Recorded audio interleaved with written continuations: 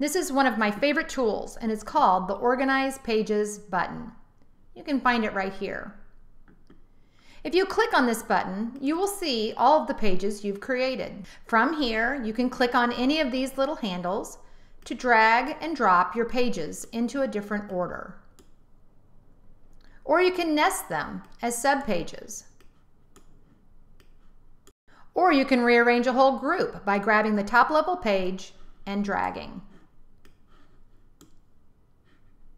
Also, there are a couple ways you can expand and collapse all of your pages. You can do it over here on the left with the little arrows. Or if you want to expand or collapse all of your pages, you can use the buttons up here on the right. Click on Expand All and you'll see all subpages. Click on Collapse All and you'll just see your top level pages.